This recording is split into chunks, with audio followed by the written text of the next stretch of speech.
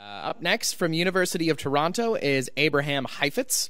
He's doing a PhD in computer science, supervised by Professor Igor Yurisica. His presentation title is How Can We Make Better Medicines? Computer Tools for Chemistry.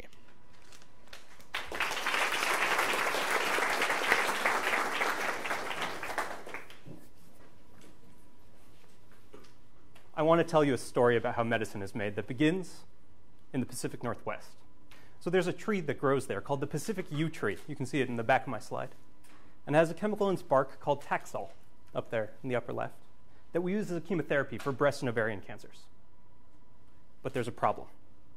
The Pacific yew tree is endangered. The Pacific yew tree takes 300 years to grow, so you really can't farm it.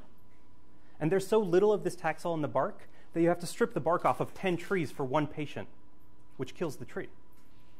Now, if we were all philosophers or politicians, we'd have a really interesting debate about the value of trees versus the value of people. But fortunately, we can also go to a chemist and say, chemist, please build me this Taxol. And the only thing that you have to know about chemists is that they think that the world is made out of Legos. So they'll say, well, look, I don't have any Taxol. But if I had these two pieces, then I know a reaction that would stick them together. Or maybe if I tore it apart a different way, then a different reaction would stick those pieces together. And so now we've made progress. The question is just how do you build those pieces? And we do the same thing. We tear them apart and we tear them apart, getting simpler and simpler until the pieces are so simple we can just buy them. But already it turns out that here we need computer help.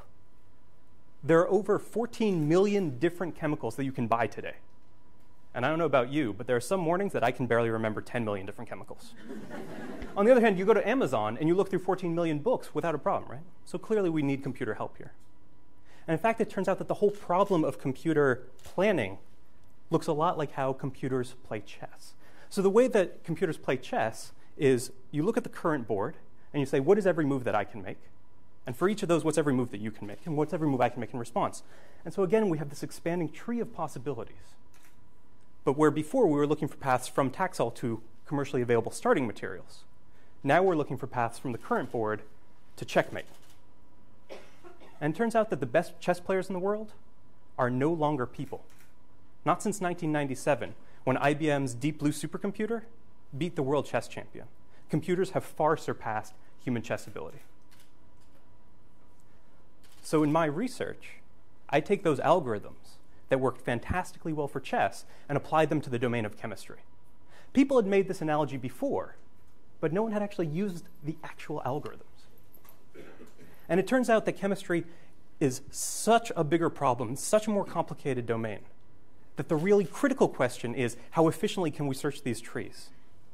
And so what I did is I put together the largest publicly accessible database of syntheses and extracted statistical lessons that help guide that search. So when we make a decision, do we go left, do we go right?